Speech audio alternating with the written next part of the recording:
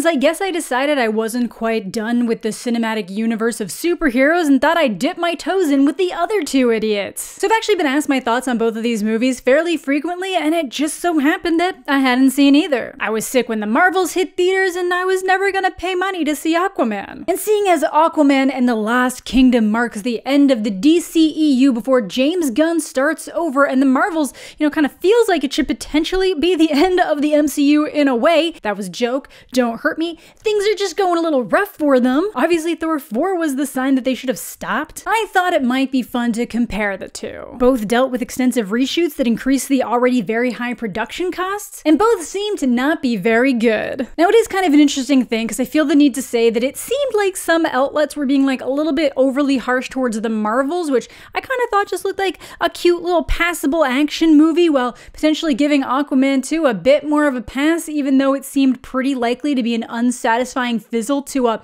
pardon the pun, dead-in-the-water franchise. Obviously, a lot of the Marvels hate was inevitable. People have consistently been hating on Brie Larson for about 5 years now. There's the get woke, go broke crowd that think anything that performs poorly at the box office with any amount of diversity is because of that diversity, totally ignoring all the movies and pieces of media that are loaded with that kind of stuff that perform super well and are very good pieces of media. Like, yes, there is obviously nuance to bring to the idea of like pandering, especially the way that Disney panders to some viewers, but the movie wasn't out yet, and there are many other ways to criticize Marvel other than throwing out some really lame tagline. I think we should all just switch over to if you try to pander, you might not get as many ganders. Yeah, that sounds dumb as fuck, but so does the other one. But like I said, there were plenty of very valid reasons to not have been hyped for the Marvels and kind of been primed to expect it to be bad, and that's because Marvel hasn't been doing very well lately. And Aquaman was just kind of neutral. Like, I do feel like people expected it to be bad, but there were definitely some people excited. There's some people that just probably really enjoyed this movie, and a lot of people were going to support it no matter what because they were like very upset that James Gunn is taking over and just wanted to support the existing franchise. And obviously, this was a sequel to a movie that a lot of people did like. But I thought it looked like a big stinker, and instead of just doing a video on each of these movies individually, I just decided to cover them both at once and figure out which one is better, subjectively, according to me. Why make decisions when you can just do both? Now, before we go into this, I will be candid about a couple things. As mentioned, I did think the Marvels looked really cute. Everyone was shitting on it, and I at least thought it looked fun without really caring about where the MCU is at anymore, and mostly just being afraid for what's in store for the X-Men, my little angels. And on the Aquaman side, I must be candid in my unpopular opinion of not loving the original. To me, it kind of felt like watching a video game and not in a satisfying way. It felt like a movie version of Uncharted that's also just making you watch all the parts that you should be in control of because it's just mindless actions or things that would be fun to figure out on your own. I unironically enjoyed the actual Uncharted movie more than the first Aquaman. So much of the middle of this movie is just, oh, we have to go here and find the thing. Oh, good, we found the thing. Oh no, the faceless NPC baddies have arrived to kill us. But then doing that like 3 times because it felt like they didn't know how to get it from one section to the next. That's how I felt watching the new Indiana Jones too. Not fun. There are aspects of that first Aquaman movie that I do like. I just found the movie to just not put it together very well. All that rambling was just to point out that there is the potential that I am more primed to think that the Marvels is going to be a good time, while mainly thinking that they're both just going to be average at best, and I am very ready to get off the cinematic universe ride. But you know what else is primed for a good time? Traveling with today's sponsor, Raycon. Recently, I had a flight at 5 o'clock in the morning that I got about 30 minutes sleep for, and I'm gonna have to do it all over again in about a week. So trying to get a little snooze on in the plane is imperative to my sanity. And my go-to for those situations are my Raycon everyday earbuds. Over-ear headphones are just impossible to rest on. Other earbuds fall out or push all into your ear weird. But just like Goldilocks plopping her butt in that chair, Raycon fit just right. They're flush to the ear so they're easy to lay on, and the optimized gel tips make sure they're staying in your ears and feel great for hours. And with the noise isolation mode, general plane noises are barely an inconvenience as I lull myself to sleep with the Social Network soundtrack. But while I'm in the airport, I need to be a little bit more alert for any kind of like important flight updates updates, I can just press the right button to flip over to awareness mode to hear everything going on around me. They're great no matter what the occasion, whether you're working out, running errands, out for a walk, commuting to work, or just lounging around the house. So make sure to click the link in the description down below or go to buyraycon.com/Jedi to save 20% off your order plus free shipping. So let's start with some basics. Both of these movies are technically sequels to billion-dollar movies, though The Marvels is less of a Captain Marvel movie and more of a multi-piece team-up sequel for Carol, Miss Marvel, and Monica Rambeau. The runtime on both of these movies is shorter than their predecessors. Aquaman 2 clocks in at about an hour and 55 minutes of actual movie, including the mid-credits, while The Marvels comes in at an incredibly lean hour and 37 minutes with its mid-credit scene, and neither have an end credit. But then it's kind of in a weird place where I feel like The Marvels could probably have used another 10 to 15 minutes, and Aquaman probably could have shaved off 5 to 10. Both could have stronger plots though, which is not remotely surprising based on the number of reshoots and test screenings both of these movies had. Who knows how long The Marvels originally was before they were like, let's just speedrun this one. And when we don't know everything that was changed outside the bad test responses, I know that a lot of the Aquaman reshoots were because they wanted to have Batman involved. First it was going to be Keaton, but they had to switch that up because Aquaman was going to end up coming out before The Flash, so I guess they reshot it all with Ben Affleck, but then The Flash did end up coming out before Aquaman, and they still ended up canceling everything with Batfleck because there was no reason to set up for a future that wasn't happening anymore. And while reports stated numerous rewrites and reshoots were necessary after Aquaman test screenings, James Wan denies that, so who knows? Either way, those leaner runtimes were a welcome development for me. So before diving into my personal battle here, I guess just a very light blurb on the plots. Obviously, there are going to be spoilers in this video. So in The Marvels, they're teamed up to stop a Kree leader from siphoning resources from planets Carol cares about to restore their homeworld because she's the one who set its destruction in motion. So it's a little bit of a revenge/redemption type story. And in Aquaman, Arthur needs to team up with his scorned brother Nemesis to stop Black Manta from destroying the Earth and everything Aquaman loves with some ancient element fuel that emits wild amount of greenhouse gases. So it's a little bit of a revenge/redemption type story. Oh yeah, I found a way to connect these suckers thematically. Obviously there is a lot more going on. I just wanted some light basics out there before we dive into characters. Now on that front, Kamala takes the cake out of everyone here for me, but Arthur is a fun guy too. I do really like Carol Danvers. I know a lot of people don't, but I like Brie Larson. I like her smirky charm to the character. I'm great with it. I think Monica is really cool, but I do wish she had gotten to do a little bit more in areas so you feel a little bit more connected to her. I do think they've kind of neutered Nick Fury here, either because Sam Jackson wanted to be a little bit more of a vacation dad in this installment. Are you praying? Don't stop! We need all the help we can get! Or that's just what they wanted. Either way, I'm cool with it. The baddie was okay, not the best, but nowhere near the worst. The main issues with her is that her grievances are all things that happened off screen, so I just don't care as much, but I will say I am more connected to like what's going on in that storyline, so it gets points for that. I just don't necessarily care about this villain. The Khan family is great. Goose is perfect as always, no notes. So over to Aquaman, I really like Arthur. He's fun. I'm down to just let Jason Momoa do what makes him happy with the character. I believe that he's super into the environmental aspect of the character, but he is but one part of this tale, and most of the other characters are just kind of fine, but mostly entirely forgettable too.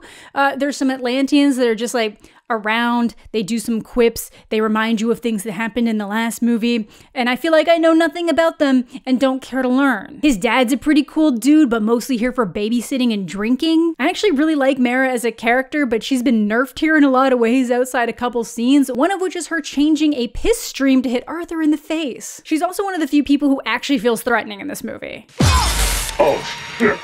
Nicole Kidman kind of creeped me out in this. I don't really know why. Probably the eyes. I don't like it. She's fine though. She's mostly just around to be like, my boys, protect each other. I love you. Sorry. Then we obviously get the return of Orm, and I'll get into some specifics with him later, but yeah, they have some solid bro time. They really hash things out. How Orm assumed Arthur actually wanted to steal the throne from him, and that's why he went just a little bit overboard. You know, just a smidge. If you weren't such an asshole, you'd still be king.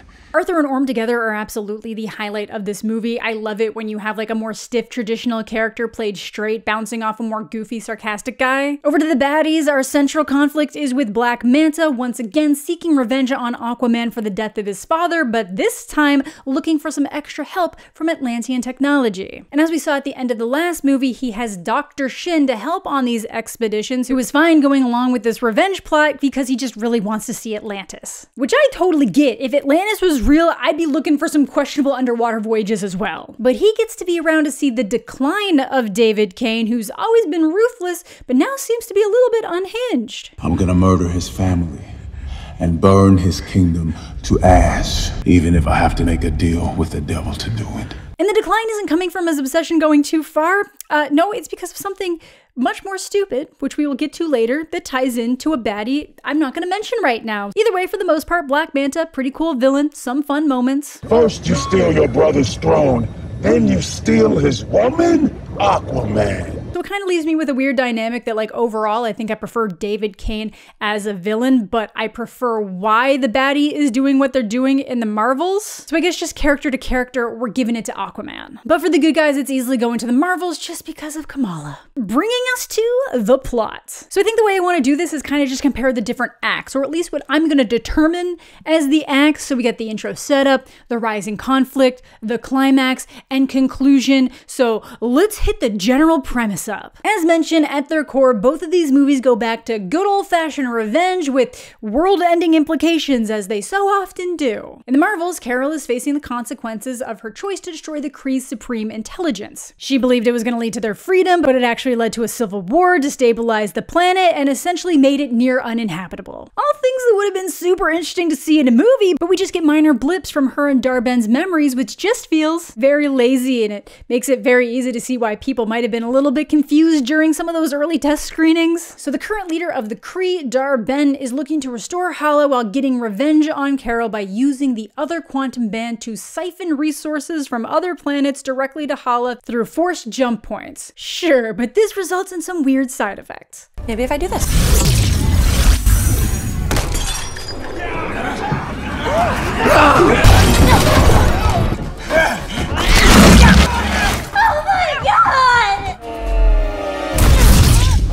I love Kamala so much. I just adore that there's someone with powers that loves the Avengers and fangirls over someone she's gonna be teaming up with. Do you guys have a spaceship I could borrow? Or... Kamala, don't talk to them. You know my name!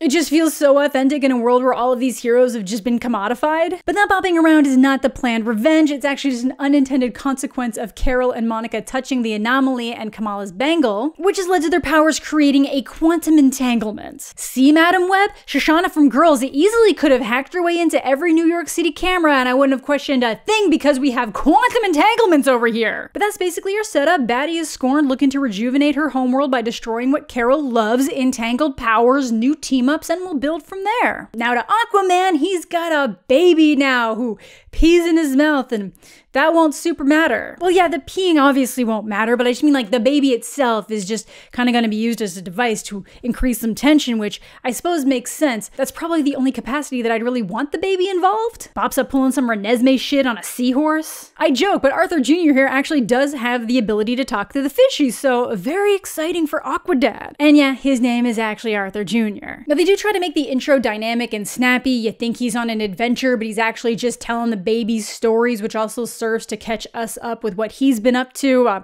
minus all the Justice League stuff. The main update, though, is that Atlantis is just very boring to him. He doesn't feel like he's achieving anything. And nothing really seems to be happening until the Earth's temperature starts to inexplicably spike rapidly, because he obviously has no way of knowing that this is all part of a Manta revenge plot. While trying to power his team with Atlantean artifacts, they stumble upon a black trident in a monstrous Arctic cave that possesses David with some ancient evil promising him the power to defeat Aquaman. Real straightforward stuff here, guys. Can't just be a regular revenge plot. We need ancient evil. So the revenge isn't specifically about destroying Earth, which is happening. They're just stealing and burning vast stores of something known as orichalcum to power all these weapons, which is a super volatile element used as a fuel source and emits massive amounts of greenhouse gases. And apparently it's only taken him 5 months to cause massive damage. Now at first the Atlanteans just assume that it's humans being extra zealous in their lack of environmental care, so Arthur wants to reveal Atlantis to the top outsiders to join resources and reverse the effects. While the other Atlanteans are really hard on the if we're revealing ourselves, it's because we're eradicating the entire human race. Harsh, we're not all lost causes. So those are the setups, and I'm gonna have to give it to the Marvels. Aquaman isn't super interesting so far. I do think the body swap fight is super fun and satisfying. I love seeing Kamala geek out when she finds out Carol was in her house. I love seeing Carol panic when she realizes she's been zapped into some home that seems obsessed with her. The way Kamala freaks out about Goose. And this freaking cat ate a man. I don't know, it has tentacles. What tentacles? Kamala, where are the tentacles?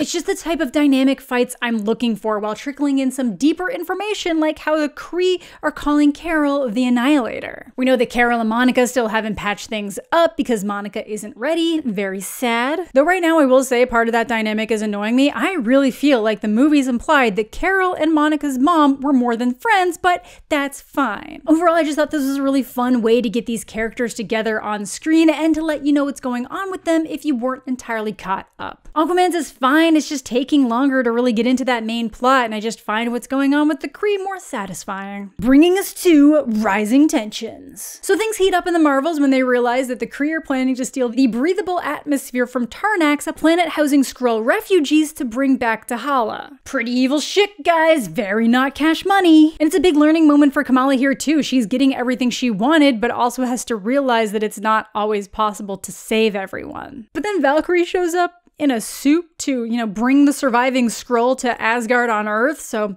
good for them, I guess. And while we didn't get the Rambo Danvers confirmation, which is fine, it is okay for people to just be friends, there are reports that they cut out a scene confirming that Valkyrie and Carol were at one point an item. Totally get it if they cut it for time, but I would have been fine with a little throwaway line, especially when an entire secret marriage is about to be revealed, but we'll get there. They realize that the baddie is just going to continue destroying various planets for their resources, and next up is water. That's some real Earth energy though. Like if we could do that, we would. Now you'd think that Earth might be a great choice for water, but no, they're going to Aladna, something that Carol seems very awkward about, and the whole place is weird as fuck. They communicate via singing. And I was real primed to be very annoyed with that if everybody was gonna join in, but thankfully Monica let me know that she also thought this was all terrible, and I was justified in wanting to brain myself. And I say that as someone who loves singing, but there's appropriate situations. Like as much as I love Brie Larson singing, this just didn't do it for me. It is intentionally absurd. They're not trying to play it as normal, but more ridiculously, we find out that Carol helped with some kind of diplomatic issue here, and now she's technically married to their prince. We need to talk. Oh wait, he doesn't have to sing? Yeah, he's bilingual. Decent fights going on here though, fun dynamic. They've been working on building their battle mojo. Kamala's really big on the Marvels group name and trying to find a code name for Monica. Sadly, they did not succeed in preventing the water theft of Aladna, and now the baddie knows that Kamala has the matching bangle. Where did you get that? My grandma, she sent it to me in the mail.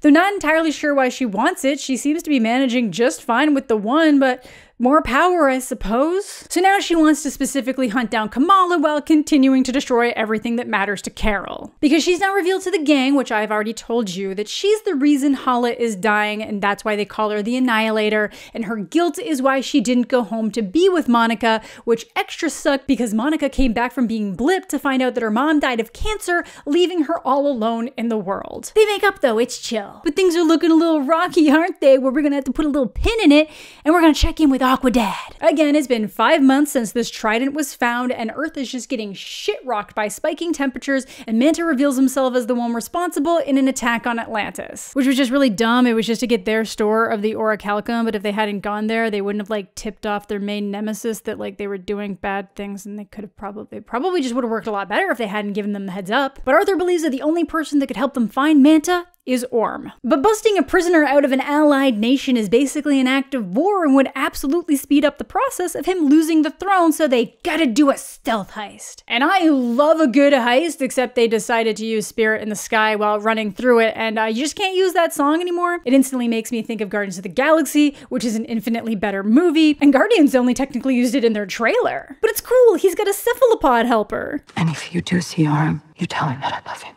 Ma'am, we are on a mission. Maybe we don't have time for that. I will say that this scene is executed so much better and is so much more entertaining than most of the things in the first movie. And as mentioned, I enjoy their dynamic. Arthur just being all, hey, no hard feelings. We'll find you some water soon, pal. You'll be good. I drank it all the way here. What? Bro, it's hot up there. I kind of assumed we were going to get a brother versus brother fight here, but Orm is just super honorable, and because he agreed to be imprisoned for his action, he doesn't want to break that arrangement, even though he's being tortured. Honor is very weird. So they obviously make it out and head to some underwater pirate world for a scene that kind of feels like the Gungans in Phantom Menace. Like they even drive in with an underwater vehicle instead of just doing their super swimming. But actually this weirdo looks like a combo of Jabba the Hutt and Dex. But it's just so funny that like when they get to the place that Jabba the Fish tells them about, it's literally a dormant volcano billowing green smoke. There's no way the world wouldn't be like, oh, maybe that's the cause to all of our rapid temperature spikes. I feel like they could have tracked down that hidden lair without any help and just said they needed Orm because of how strong Manta was getting without the suit. He's going to fight us without the power suit? I told you he's strong now. But this does lead to Orm having the first-hand view of what's going on with David. Flashes of the ancient evil and the Lost Kingdom. Oh my god, that's from the title! Which means it's time for an exposition dump! Long ago, there was a seventh kingdom that was completely stricken from the records, known as Necrus, ruled by Atlan's brother, Kordax. And if you thought Orm's imprisonment was bad, wait till you hear what they did to this guy for trying to usurp the throne. They imprisoned him with blood magic! Man, I love blood magic. So because Orm wasn't trying to destroy the planet for personal power, pretty classic tale, Kordax believed that Atlan wanted to steal his power, not stop the Earth's destruction, so he used dark magic to create the Black Trident, which just turned him and his people into monsters for some reason. I don't know, guys, it's dumb as fuck. Big ol' war happens, Atlan's victorious, Kordax and all of Necrus is sealed away with his own blood. This evil was supposed to remain frozen for eternity, but David Kane has found it. And all David's gonna need to unleash that great evil is Atlan's blood, which would include Arthur, Orm,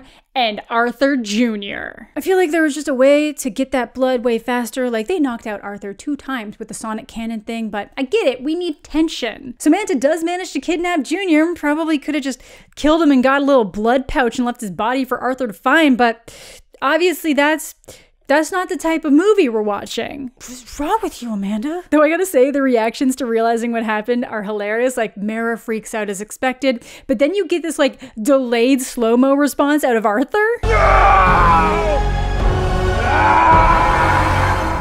It's just so bad. All right, obviously that was way wordier than the Marvels because there was a lot more going on, and some I didn't even mention, and maybe I just kind of sectioned this off poorly, but that's fine. Again, I'm gonna give this section to the Marvels, though the heist scene beats out a lot of what happens on that end. I just don't like the story we're working with in Aquaman. Possessed baddie is kind of lame. Both of these kind of struggle with backstory events that are more interesting than what's currently happening. So somehow the Singing Nation is beating the Lost Underwater Kingdom. Wild. God, that doesn't feel right. Oh well. I feel like my life would have been completely fine never seeing the conclusion of either of these movies. But let's wind into our climax battle anyway. So with the Marvels, our climax obviously involves Earth. And you may be wondering, what could they be taking from Earth if not water or atmosphere? Well, it's our sun. Goody. Wow, both final setups involve a sun. Before that, things get a little bit goofy in the best possible way. Goose is leaving a bunch of flurkin eggs around the ship that is currently going into critical failure from the jump point surges, so while Fury's freaking out assuming they've been sabotaged and these are a bunch of weird little bombs,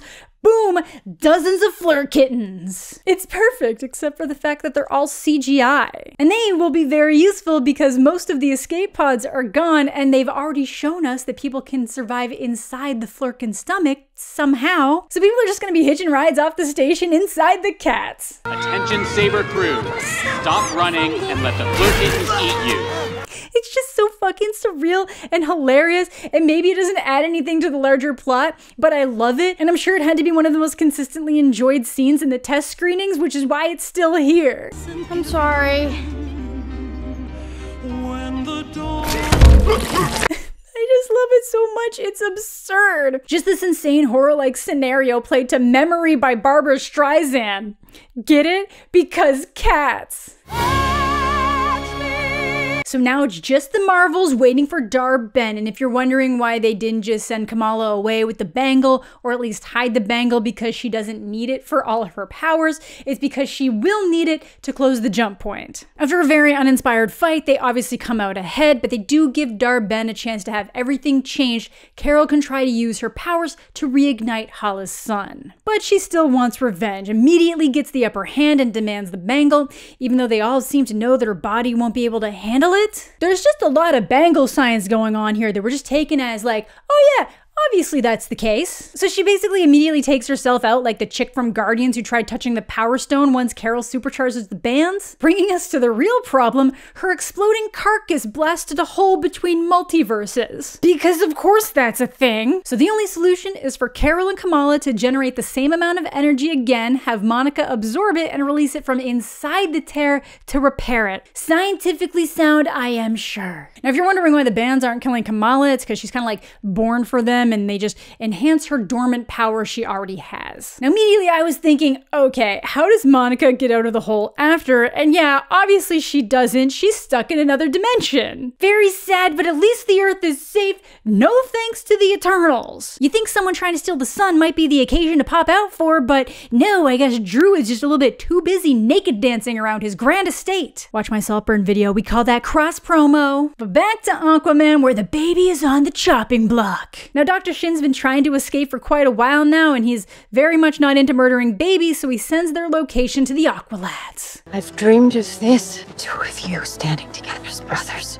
Promise me you will protect each other. No time for this, ma'am. A baby's about to be murdered. Can you imagine if they like stepped in right when he was getting gutted and it's like, yeah, the difference between that happening and not happening was this speech? Also, I just need to comment, it is hilarious that Orm is her son when Nicole Kidman is only 6 years older than Patrick Wilson. Anyway, they get there just in time for Necros to get blown open, the monsters start to attack, and the baby is actually about to get gutted. Obviously that doesn't happen, but Orm does end up possessed by Kordax when trying to save Mera. So shit's really going down now. It's Arthur versus possessed Orm, who is significantly stronger than possessed Manta, and Kordax is released from slumber with a little bit of blunt force trauma. But through the power of happy memories that just happened, Arthur pulls Orm out. But it's too late, the baddie's on the move. And while Kordax is still rambling on about his freedom, Arthur just launches the trident at him. And I was like, damn, if that works, that's lazy, but also hilarious, getting the baddie when they're going on their power trip diatribe. But no, that would be too easy.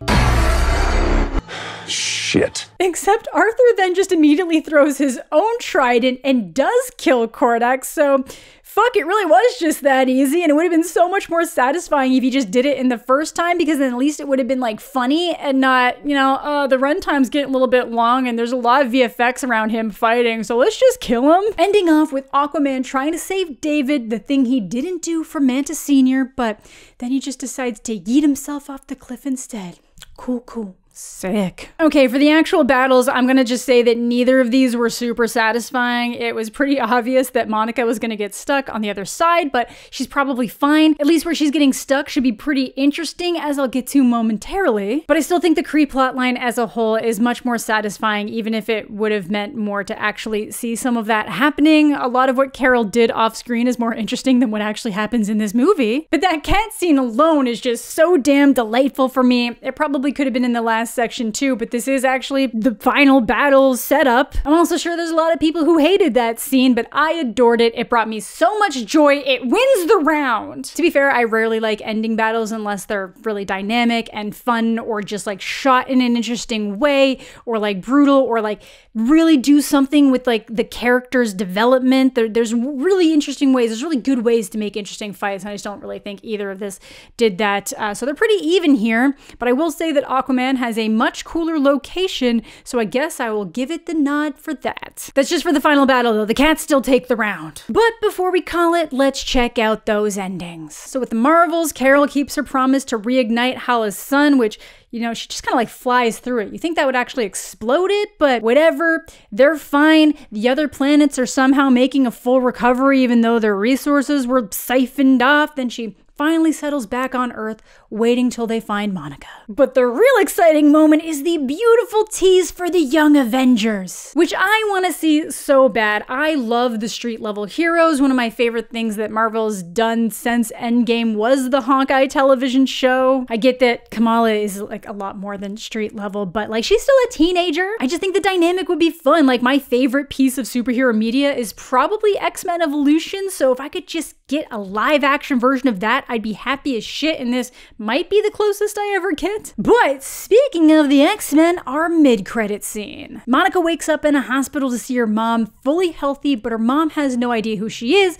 because this clearly isn't her mom in this universe. And then Beast walks in. And yeah, it's Kelsey Grammer, but looking like absolute shit. You gotta do practical, guys. I know it's annoying, but this looks atrocious. You can't do it for a feature-length film. You can't do it. Stick the hair to that man. You sign up to be Beast, you sign up to be spray painted. But there it is, the X-Men, potentially the ones right out of the Fox movies, at least confirmed to exist in an alternate universe, which makes sense for why they haven't popped up yet officially in the MCU. I kind of would have preferred this to be a blank slate. I guess I don't know what's gonna happen, but we obviously know that Deadpool and Wolverine are gonna tear shit up in a movie that'll connect to the MCU, so it is coming. I just really hope they don't massacre my babies. Still pretty hyped for me though, definitely more so than Aquaman. So they make it out alive, Orm gives him a king pep talk, and Arthur lets him pretend to have died so he can live a free life. Before Arthur big dogs it and properly introduces Atlantis to the world, like he goes to like governing bodies and United Nations and stuff, and how they can all join in together to save the Earth, which is nice, but feels weak, because the reason it got so bad was because of an ancient non-existent fuel that we as humans obviously had no control over, and then they have Atlantean technology to help fix it, so we don't have to do anything. But yeah, woo, environment. Closing it out with what 100% seemed like a nod to Iron Man? I am Aquaman. Oh no, don't compare yourself to the movie that did the superhero thing significantly better than you 15 years ago. That moment marked the start of what was going to be their grand franchise that they stuck the landing to, and this is the end of your sputtering failure. But honestly, that would have been a nice little closeout for the DCEU, ending with a call out for humanity to be better for the future of everyone. Then it gets a mid-credits scene. And if you don't like bugs, heads up for this next little section. Earlier in the movie, Arthur tells Orm that cockroaches are a delicacy and Orm enjoys eating one. So the last thing he does is pick one up off the table, put it in the burger he's finally trying, and eats it. That's how the DCEU ends, guys. Someone eating a cockroach. Okay, wow. Well, as much as I hate CGI Beast, the post-credit nod absolutely has to go to the Marvels. But I think the conclusions here are pretty even. Like, you get some nice character growth with Arthur and Carol. You know, Arthur is stepping up to be the king he wants to be. Again, I think the Marvels issue is that there's just a lack of connective tissue for a lot of the growth we're getting and a lot of the backstory we're getting. In terms of which movie I think is better, I've got to go with the Marvels. Again, neither of these movies is amazing, and outside a couple scenes in the Marvels, they just don't hit in the same way the other classic installments that we love. And I really think that just comes down to people making movies with the intent of making a bunch of money versus actually caring about the stories being told, which interestingly is just resulting in them making less money. Obviously, I understand making money is important. That's always going to be someone's job to worry about, to worry how to market a movie, but the number one important thing should be, what is going to make people want to watch this movie? And how do we deliver that in the movie? I talk about a lot of this stuff pretty extensively in a video about the state of the big two with a heavy dose of the Flash and Blue Beetle, but I don't think there's a specific superhero fatigue. I think it's bad superhero movie, connected universe, and multiverse fatigue. When DC is making standalone movies, they're really good, or at least stronger than what they delivered on the main front. When Sony execs don't care as much about meddling in a movie, you end up with something incredible when it's left to the right people. There's clearly no shortage of enjoyment for The Boys and Invincible, so while this fizzled ending of the DCEU is sad and honestly probably about 5 years too late at least, I'm happy that they're starting with a fresh slate and I still get my Bat-Pat movies. Honestly, if I was James Gunn though, I wouldn't be making connected universes. I would just be focusing on making really good standalones, and I hope that that's going to be their aim, that they make the really good standalone movie, and if you can connect them down the line, great. I will say Marvel's a little bit more sad. They pioneered this connected connected universe of superheroes and did it so well, but now they can't stop trying to one-up themselves, which just isn't possible, so every project just feels like it's in limbo until they get something to stick. Finding out that they were surprised the Eternals didn't perform well was astounding to me. Marvel thought that movie was going to be like really, really well reviewed. They lifted the embargo really early, and they also put it in some fancy movie festivals. And I think the only real way out is taking things back to basics, which they just don't seem super willing to do in a meaningful way. Look, at this point, just make a great X-Men movie and worry about tying it in later. Same for Fantastic Four. I still don't believe these movies deserve the level of hate they got, especially the Marvels, but they also don't need me doing defense because they are multi-million-dollar studios and they should learn to fix their own mistakes. But I'm still giving the win to the Marvels because of the cats. No, I do just genuinely think it was a more entertaining movie. Like, if you're not gonna successfully tug at my heartstrings, I at least want to be taken by surprise, and Cats Eating People to Memories by Barbra Streisand certainly did that. I just had a really hard time staying engaged for most of Aquaman outside that heist scene, and it just felt clunky and wasn't all that interesting. I just feel like we're too far along for this kind of stuff. Again, the Marvels suffers from some of that as well, but I just thought it was a better executed movie with a more interesting conflict. But yay, congrats to the Marvels, you're the winner of the losers, and now it's time to make better movies with more realistic budgets so it won't be seen as such a colossal failure when you only make a couple $100 million. I don't know what the point of any of this was anymore, but I hope you enjoyed. Yeah, let me know what you guys are thinking in the comment section down below. Obviously, this style of video probably isn't going to be a very common thing unless there's like a very good reason to be comparing them. I just thought that, you know, these came out at similar times. I've been asked about them a lot. Figured I'd just wrap them up in one go video, so let me know what you guys are thinking down below. But thank you all so much for watching. Thanks as always to my Patreon supporters and YouTube channel members. Subscribe to the channel if you're new. We are getting dangerously close to 600,000 subscribers. Leave a like on the video if you're into that kind of thing. All my social medias are listed down below. I hope you're all having a fantastic day. I'm mostly okay, and we'll catch you all later.